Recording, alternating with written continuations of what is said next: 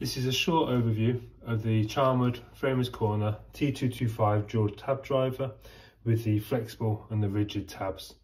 The tab driver is used to hold glass or photos, artwork, and then the backing board into a wooden picture frame. They're the little tabs that you might have to bend out of the way to put a new photo in a frame. A lot of people ask what the difference is between the flexible and the rigid tabs. The flexible are a temporary solution where you might change the photo every now and then. You can bend the tabs back. With the rigid tabs is you're going to put the artwork in and then that's it, it's going to stay in. The tab gun is made out of metal.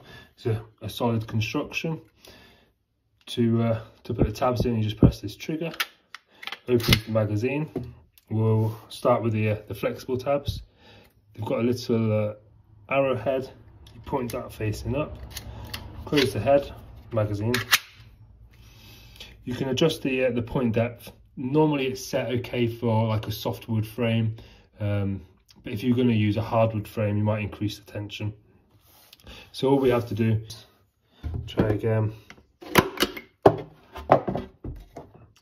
sitting a lot better. It's not going to come out. Bend it up, put your artwork in, and bend it back to hold it into place.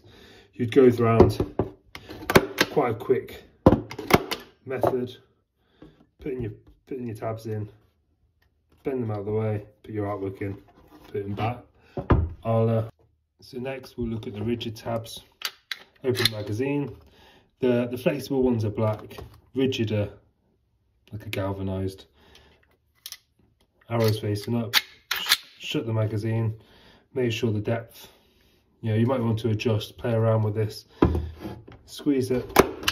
You can sort of gauge how far they're into the wood. You can maybe go deeper again with these, but these are a lot more sturdy, going to keep the artwork in place, where these are to bend one way or the other.